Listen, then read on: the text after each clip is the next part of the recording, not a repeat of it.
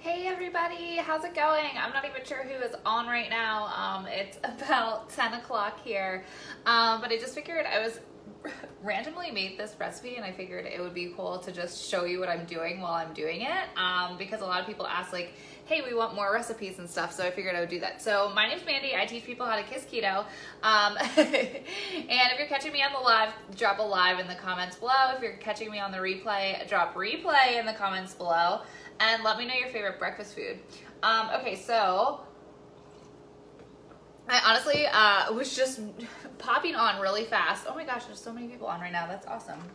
Okay, so I was popping on because I was like, okay, what should I make for breakfast? Like, I have a long day. I probably should eat something. So I'm going to go ahead and make something random. So I got these cauliflower foods cauliflower crusts. And I will post the link in the comments above just to show you where to get them, because I just was looking for some sort of like pizza substitute or something like that that was actually good, because like every time I try and do it, like I've never shared with y'all how to do it because I don't understand it. I just like the convenience of having it myself. So I decided to make some sort of random pizza crust thing that I can eat like some now and some later. So I popped it in the oven, and don't want to burn myself, and I'll show you what it looks like. And then on top of it, it has goat cheese. So hopefully you guys can see that. So I'm just gonna spread this goat cheese around. Like, you don't have to spread it, you can just put it on top. It's just kind of melty, so I just figured I would spread that on there. So I'm gonna go ahead and do this. And then also what I have is I made some eggs. Just fried them in some like Kerrygold butter, nothing fancy again, just like putting all of these like little super simple ingredients. Like, this probably took me like 15 minutes to make, even just to warm up the pizza.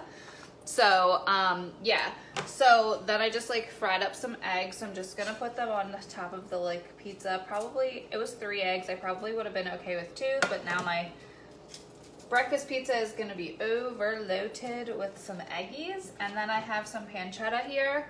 I had this left in there too in the fridge. Like, honestly, like, you guys could do this with anything, bacon, cheese, as long as you have the cauliflower crust, it should be fine. And if you don't have the cauliflower crust, you can still make the eggs and the goat cheese or whatever kind of cheese you have in there.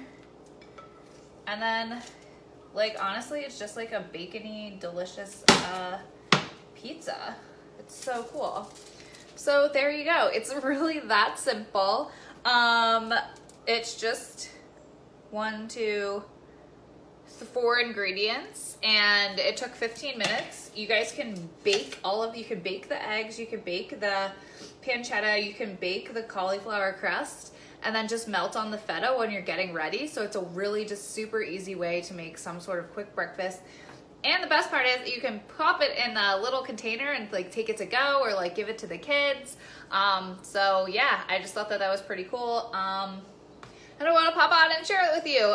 If you guys got value out of this, I would really, really appreciate if you would give me a share, tag your friends who are doing keto with you that you think would be awesome, or just share this with them on your page or in your groups or wherever you guys hang out. So that is my breakfast pizza, just quick, real easy.